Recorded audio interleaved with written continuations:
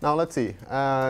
Let's now discuss the transfer matrices for a thin film, and we'll specialize to normal incidence.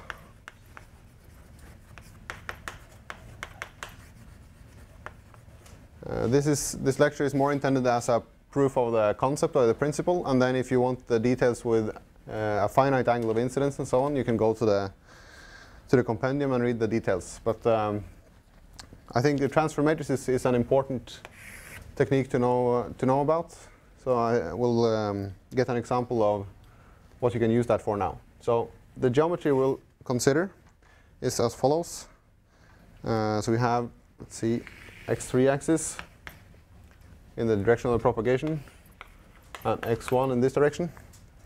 This is air. So I rotated the film 90 degrees. This is the film. And this is a substrate. And note that at normal incidence, S and P polarization is the same, right? Because, well, now if the E field is like this, well, I could just rotate the film 90 degrees, and we'll be back to the same thing. So we have some K naught here, and E naught vector here coming into the film. Reflected, we have a field E naught prime, and going also upwards, and K naught prime, like that. Inside the film, we're going to have fields traveling both in this direction and in this direction. So if I sketch those, it's K1 going in this direction, and E1, that's the electric field of the field going in this direction. Always considering plane waves here. And K1 prime, that's the reflected wave vector, and E1 prime, that's the reflected electric field inside the film. In the substrate, there's nothing to give a reflection, because we assume that the substrate goes to infinity, meaning that in the substrate we only have K2 and E2. So the numbering is 0, 1, 2, like before. Okay. Now, the most important thing in life is, as always, the boundary conditions. That is, if you're a physicist, at least. So E parallel and H parallel is continuous. Those are the boundary conditions, because with normal incidence, there is no E or B field vertical to the interface. Okay, so it doesn't really matter what those boundary conditions are. Here you note that K cross E, that gives us an H field out of the board here, and here it gives us, let's say, K cross E into the board here. Okay, so because of the reflection, the H has to flip side or direction. Yeah, we're going to require that it's continuous. The point is that the sum of this field plus this field is going to be equal to the sum of this field plus this field at the interface. That's good. The B field, is it continuous when they kind of flip face? Yeah, but it's the sum of all the fields in this region, and the sum of all these fields in this region that are continuous. And there's one, let's say, flipped field here and here, and there's one unflipped here and here. So the sum should be continuous. Okay? So I think that should take care of it. Also, just to remind you, in vacuum, we have that H is given as 1 over Z naught K hat cross E. And in a medium, or that is a dielectric medium, where n is equal to square root of epsilon r. Then we have that H is equal to n over Z naught K hat cross E. Like that. All right. Now, what does the continuity of E and H mean? Well, it means that E naught plus E naught prime is equal to E1 plus E1 prime at the interface, right? So write that here at interface. So that's this interface between 0 and 1 here. Let's call that equation 1. In a similar fashion, the ages on each side are similar. So age naught minus age naught prime, because the age flips, right, is equal to age 1 minus age 1 prime.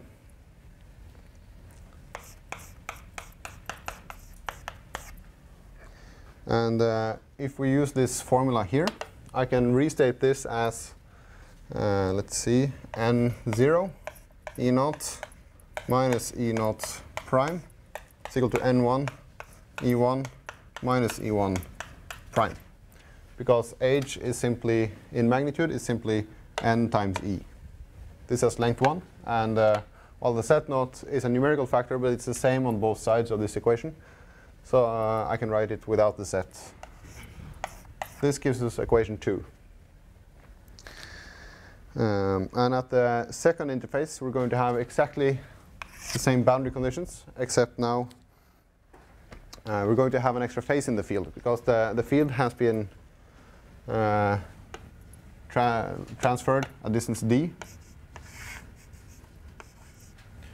D is the thickness of the film still. So at the second interface, or at the 1-2 interface, we have an extra phase, which is e to I k1 d, which is the thickness of the film. Okay? This is the wave number inside the film.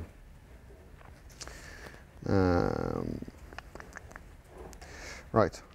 And this gives us two new equations, which are E1, e to I k1 d. Now E1 here, by the way, is the field at the interface. Okay?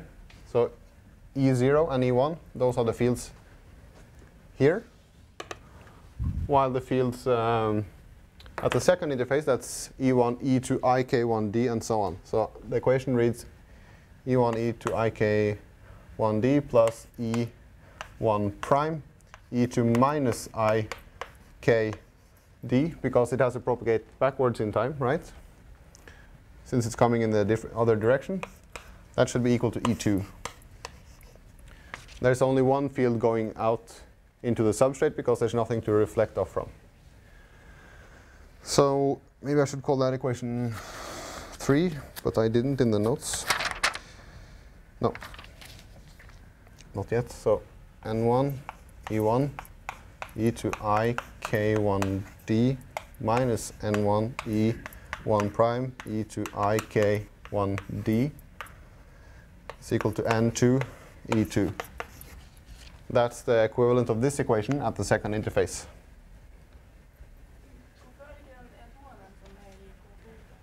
So the question is, why doesn't E2 have an E to IK blah blah blah? And the answer is that I'm interested in finding E2 in terms of E1, E0.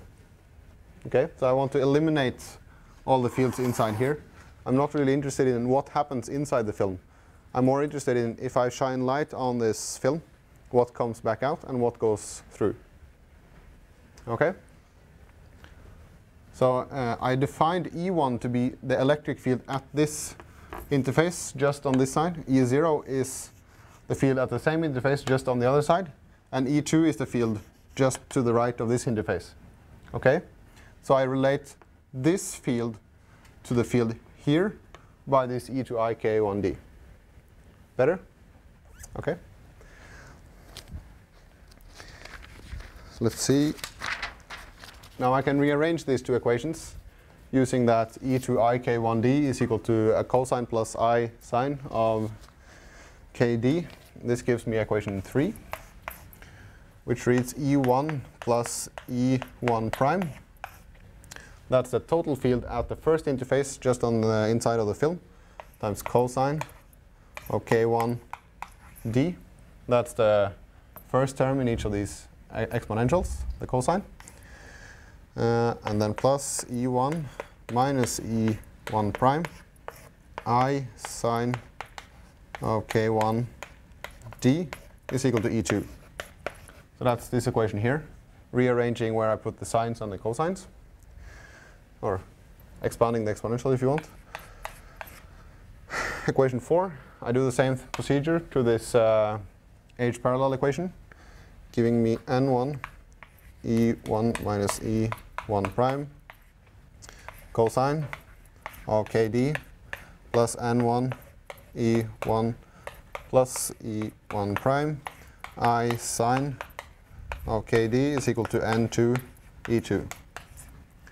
Okay, so I rearrange those equations in this fashion.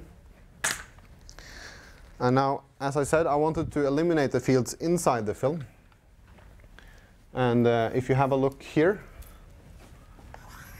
and here, you'll see that the fields in equation 1 and equation 2, those are the sum and difference E1 plus E1 prime and E1 minus E1 prime. And those are the unknowns in this equation system. So I can solve for this unknown and this unknown and insert those solutions into these equations, because then I have equations relating E0 to E2, and that's exactly what I want. Okay? So now I solve these equations here to find an expression for E1 minus E1 prime, and same for the plus. Insert into here, and then we should be good. So let's see. I'll just quote the result, because this is simple linear algebra. Perhaps starting here.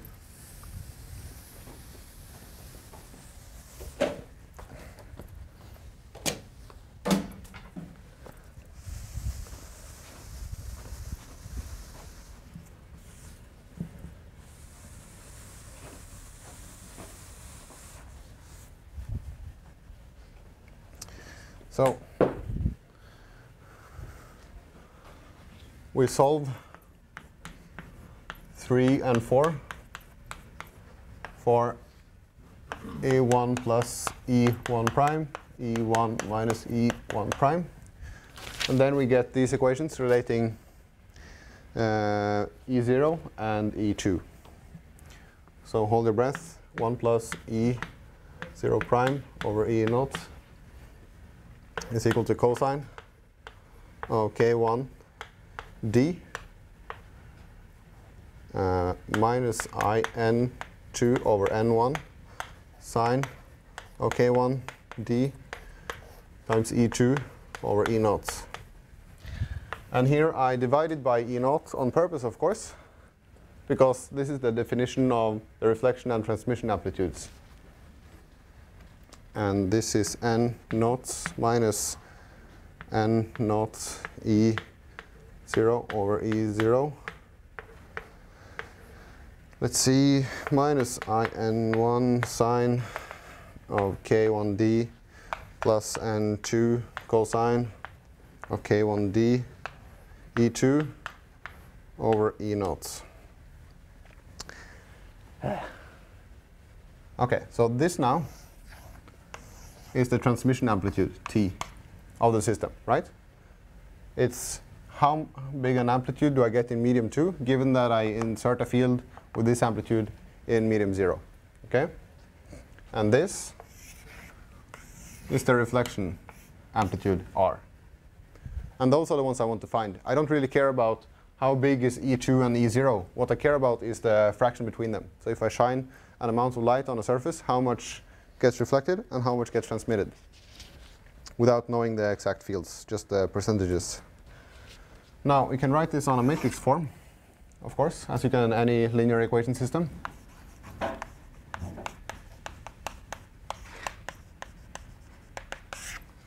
And this will give us 1 N naught plus 1 over minus N naught R is equal to M 1 and 2 T, where M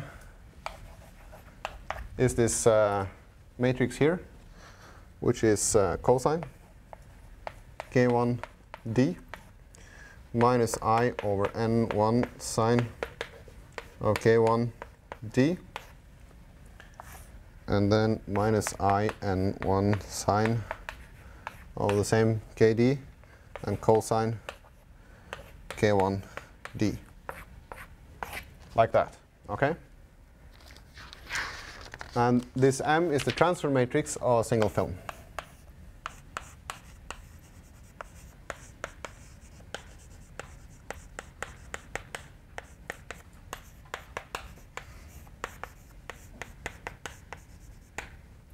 Okay?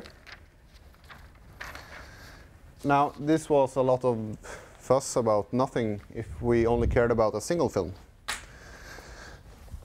But what if we had a stack of films? Let's say I have 10 films for good measure. Well then, I could have the same structure, except now I would need one matrix per film, and then just multiply those together, and I would get an equation system on the exact same form.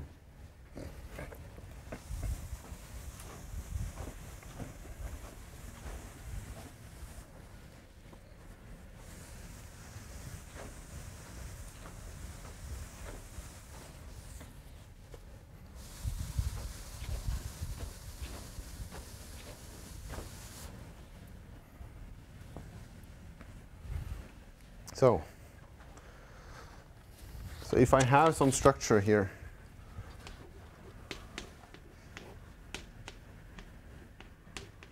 incident light on this side, and I have, let's say, film 1, film 2, film 3, and then film n at the end, and then some transmitted wave going out, then I can write my equation system as 1 n naught plus 1, let's see, sorry, 1 over minus n naught r equals m1.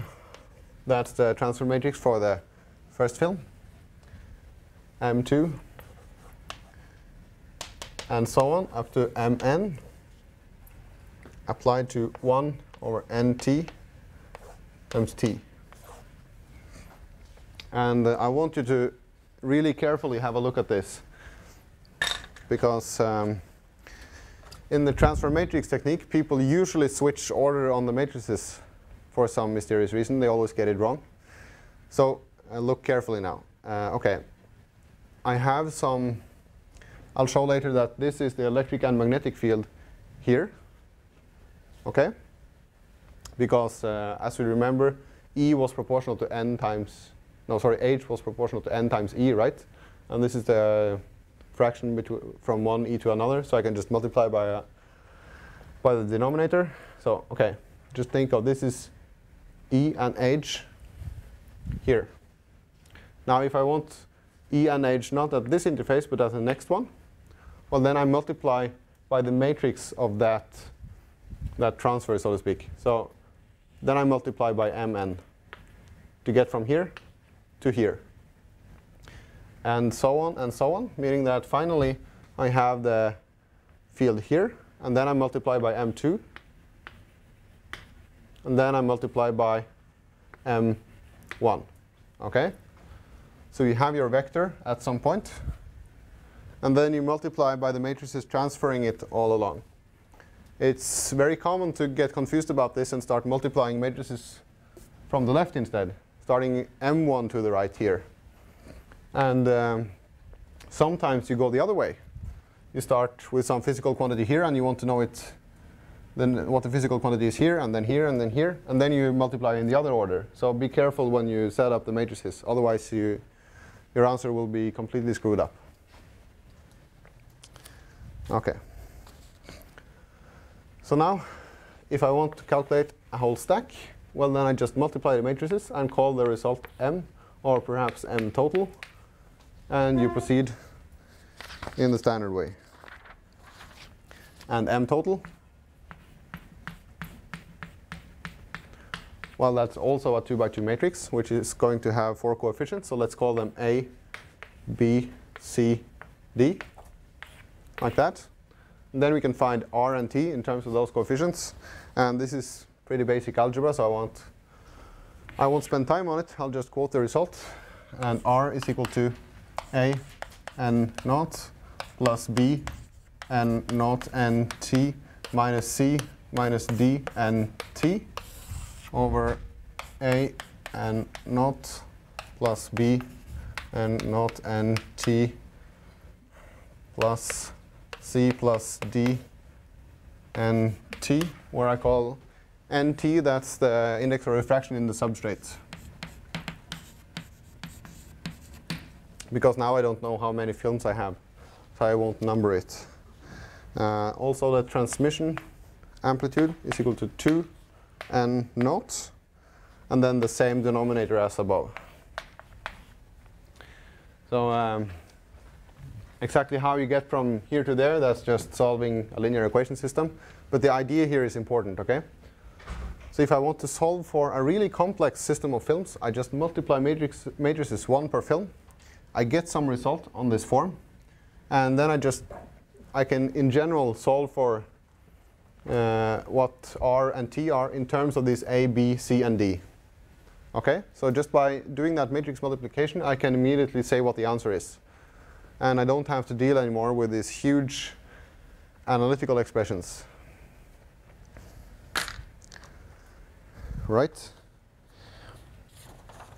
And this is a very useful tool now, because if you want to create, for example, a coating with very high reflectivity. So let's say I shine some light here on a stack of films, and I want 100% going out. Then it's easy for me to try out a lot of different combinations of field thicknesses, film refractive indices, and so on, to try different combinations.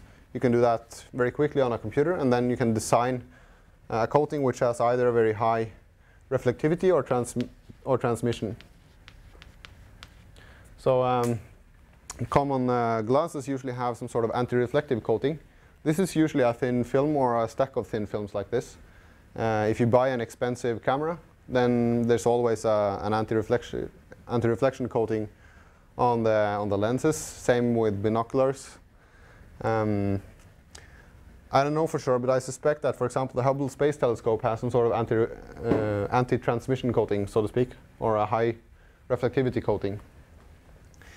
So depending on your technological application, you can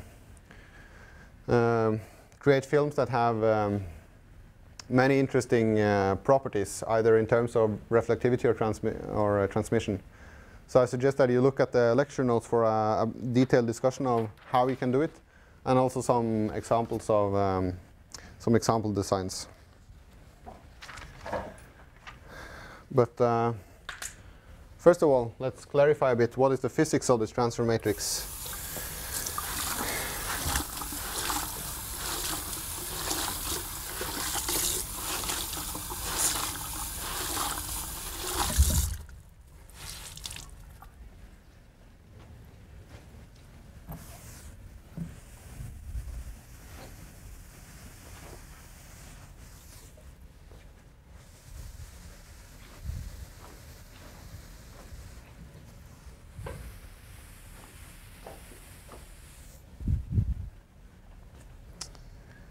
Okay, so we recall that in our previous expression we had 1 and n, and R and T and so on.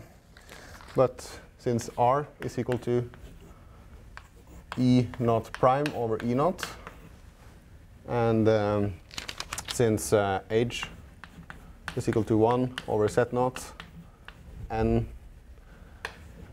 E, if I just look at the amplitude for now, then I can take the lower equation and multiply by, well, I can take both equations and multiply by E0.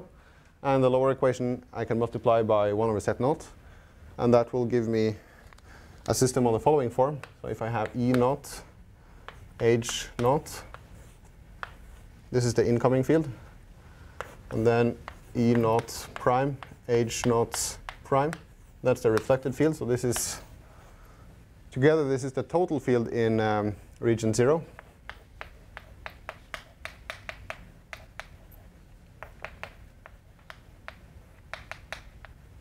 Which was air. And this is equal to some matrix. Let's call it M prime because I had to modify it a bit to accommodate the set naught and so on. And then ET over HT. Sorry, there shouldn't be any. That's not a fraction. Okay. So the transfer matrix, what is it? Well, it's something that takes the electric and magnetic fields at the back of all the films and translates it forward through the films all the way to the front. So if this is the matrix for the whole system, for all the films, it simply gives us the reflected and incoming fields in terms of the transmitted fields. Okay? So it transfers a physical quantity at one point to a physical quantity at another point. That's the whole idea of the transfer matrix technique. And if you encounter something called transfer matrices in a different context, well, the formalism might look different, and it might be a bit confusing, but the idea is always the same, that you, if you have some sort of linear relation between physical quantities at one point and another point, you can formulate it as a matrix multiplication, and then you can start to investigate really complex systems because you just keep multiplying matrices. Right. Yeah, and again, if you want to see non-normal incidents and some example applications like high reflectivity coatings, how you actually make them, you can have a look in the compendium which I posted on the homepage. Are there any questions to this thin film madness?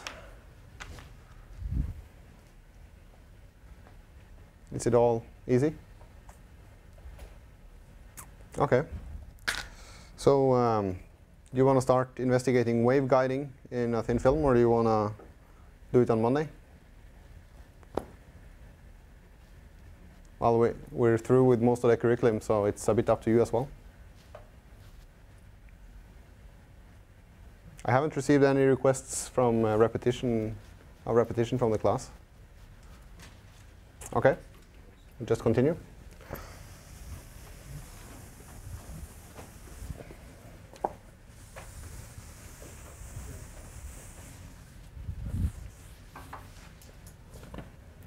So, wave guiding in dialectrics.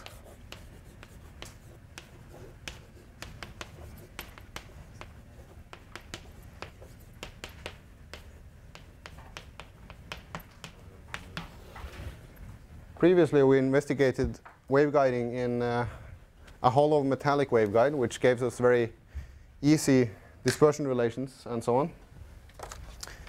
Was quite tractable, but let's now consider the following geometry, which is the one we already looked at. We have some substrate where we have an N2, which is bigger than N0. And for simplicity, we'll just have that the top medium is air again. It doesn't really change much, but let's set it to that. Then we have some thin film. And this thin film will now need a reflective index, a refractive index, which is N1, which is greater than N2 and N0. Okay? And the whole idea here is, if you think in the geometric picture, you would have total internal reflection in this film. Okay? So there is some angle which is large enough that you would have total reflection of the intensity inside this film. And that's the requirement to have a wave guiding. Okay? And to get that, you will need some high refractive index material here. As an example, we could have zirconium dioxide with N equal to 2.15, I think. And glass has N close to 1.5. Depends a bit on the glass type, but you definitely have types of glass with 1.5 refractive index. Now you see that the refractive index is a lot bigger in the film, meaning that you can have some wave guiding effect occurring. Now if we, let's see, if we recall that I defined K, the incoming vector, as a K parallel, and a component k3, which I wrote explicitly as a function, alpha of k parallel omega. This was using the dispersion relation, so alpha of k parallel omega is equal to, in general, epsilon r of omega, mu r of omega, omega square over c square minus k parallel square. Now if k parallel was larger than this factor here, well then alpha is purely imaginary and we have what we call evanescent waves. So that's what I have. I have some wave that is evanescent in air, but it's propagating inside the film. And we sketch this in the dispersion diagram. So if I have omega on the abscissa, on the ordinate, and k parallel on the abscissa, then I have the light line in air, like this, schematically. That's where k parallel is equal to omega over c. So that the light is just grazing the surface. The whole wave vector is simply lying along the surface. There's also a light line for glass, which should be something like this. Should be a bit lower than that of air because this factor is larger than before. And finally, the thin film should be even lower. Now, if I'm going to have a propagating mode in the film, it has to be to the right of the light, to the left of the light line, right? Because k parallel has to be less than this factor. But if it shouldn't be propagating in the glass, it has to be on the right-hand side of the glass light line, meaning that this is the part of the dispersion diagram which supports propagating modes. And as we'll see, not all modes inside this area are allowed, but if there are any propagating modes, they have to be inside this region. So if I have some guided modes, they should be in here.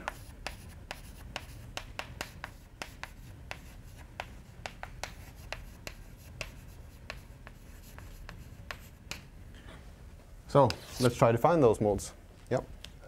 Where do you get the expression for the alpha?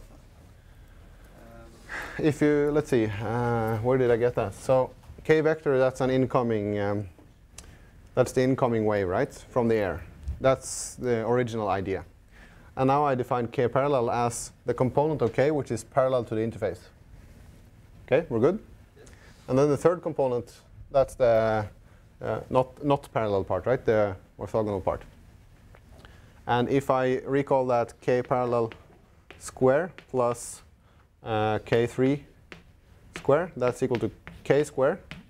That should be equal to, in air, omega square over c square. And if there's some dielectric medium, there should be an index of refraction here, n square. Okay, so in air, this is simply 1, or in vacuum, it's 1. While in our materials, this is some number between, let's say, 1 and 3. Okay? And now I solve this one for k3, because then I explicitly incorporated the dispersion relation, because this is the dispersion relation for a plane wave, right?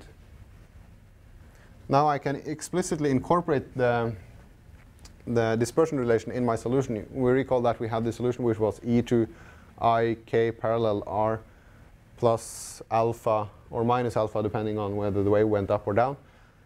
So this is more general because it allows for the fact that alpha can be purely imaginary or even in general complex, right?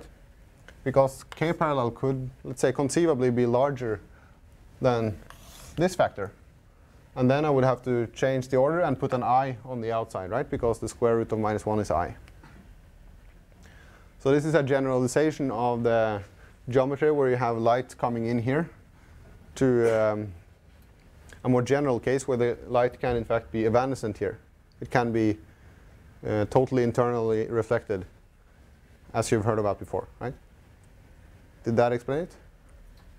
So the idea of alpha is just a k3 component, but in the general case, k3 could be imaginary. So it doesn't. We don't really have an incoming wave here. There's no propagating wave at all in this medium. This gave us, because of that I, you have, let's say, e to I alpha times x3, right? But if alpha is some sort of I gamma, let's say, well then I times I becomes -1, and you get some exponential decay in this direction. So there's no wave anymore in the air. This is the idea of the wave guiding, that you have evanescent fields outside and propagating fields inside. Because if the fields were propagating outside, they would just scatter out, and you wouldn't have anything left here after a while. Okay, so we're going to study a wave then that propagates through the film, but not in air and not in glass. And those waves will have to reside in this part of the dispersion diagram. Okay? Because this is exactly the line where this and this term are equal, meaning that the wave changes nature when you cross this line from propagating to evanescent. So it's propagating in glass here, meaning that you can't have wave guiding here. You need to be to the right of the glass light line. Okay. Now let's define some axes. If I have the x1 axis pointing up, and the x2 axis pointing like this, then the film is lying transverse to the x1 axis along, let's see, in the x2, x3 plane. So at x1 equal to 0, that's the bottom of the film. That's here. So that's this plane here. And the top of the film is at x1 equals d. So if I try to draw some sort of sketch of it,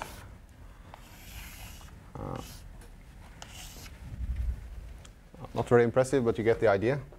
So there's a film lying on top of the x2, x3 plane, and it has a thickness d, and it goes off to infinity in all directions,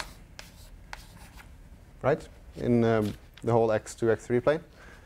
And now let's assume that there's a wave propagating along x3 in this film. And then I suggest an electric field and a magnetic field on the following form.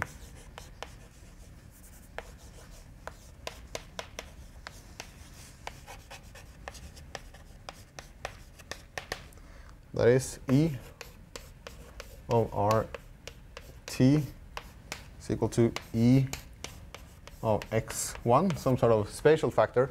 We can't assume that we have simple plane waves anymore, because we'll have to match the boundary conditions here and here. As always, the boundary conditions are important. And some exponential factor which looks like that of a plane wave. So beta is some sort of wave number. We're propagating along x3. And there's, as always, some harmonic time dependence, like that. And I make the same ansatz for the magnetic field. So the field is propagating along x3, but there's no, because of the translation symmetry in the x2 direction, there's no x2 dependence everywhere. That sounds reasonable, right? So B of x1 e to I beta x3 minus omega t. Okay, and beta we can write as nm times 2 pi over lambda, where lambda is the vacuum wavelength.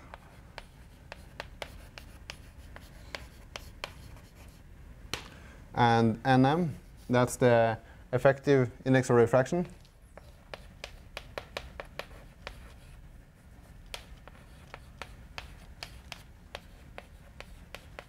For mode m. Okay, so we're going to see that this is in fact going to be different for each of the propagating modes. So don't worry too much about where that comes from. We'll see that eventually. I'm just preparing you. Now, if you look at these expressions for the fields, you'll note that we can make the following simplifications. That in the wave equation, d2 is 0, because there is no x2 dependence anywhere, so that isn't going to give us anything. dt is simply minus I omega because of the exponential here. And finally that d3 is equal to I beta. And this simplifies the wave equations somewhat. Yeah. So I'm going to prove one point and then we can leave.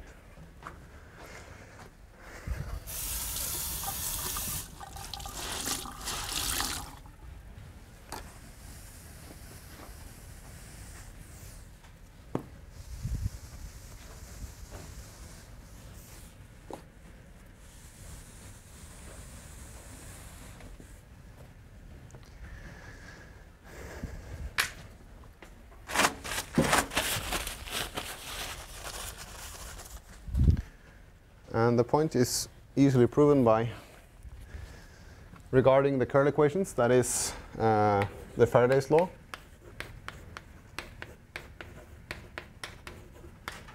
And the Ampere's law.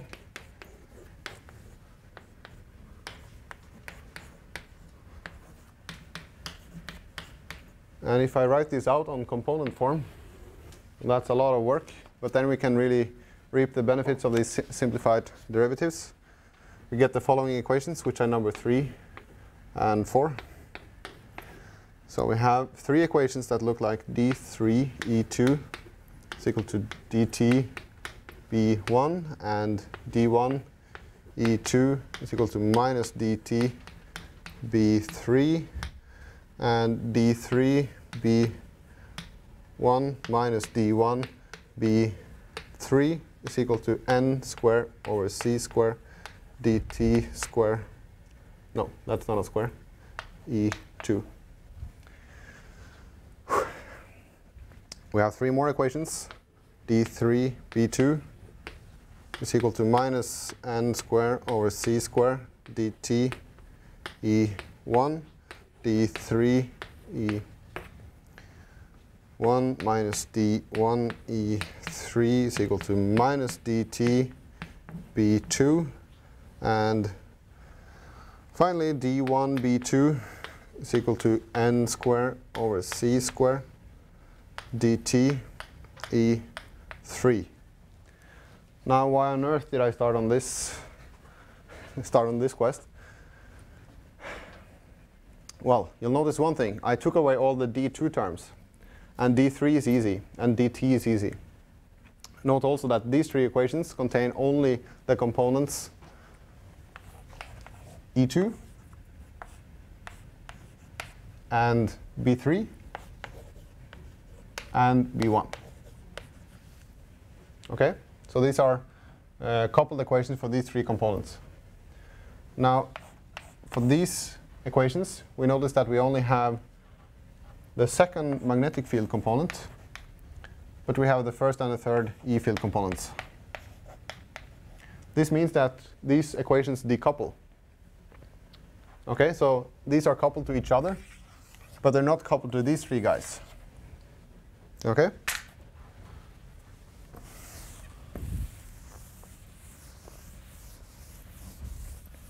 And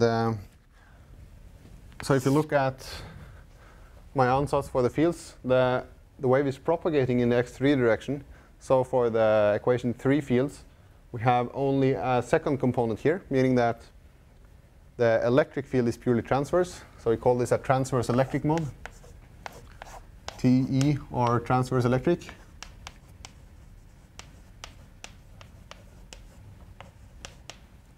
Notice that the B field is has in fact a component parallel to the direction of propagation. So the B field has a component B3, which actually points in the same direction as the propagation direction, which is completely different from what we had in the vacuum, but this is a result from the confinement, the geometric confinement inside the film.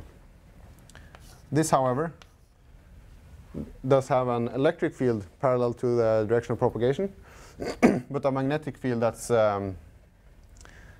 purely perpendicular to the direction of motion. So this is called a transverse magnetic mode. So it's transverse magnetic. Okay, and on Monday we're going to try to find out some of the properties of these modes, which is a bit more tricky than a simple hollow metallic waveguide, but all the more interesting. So see you on Monday.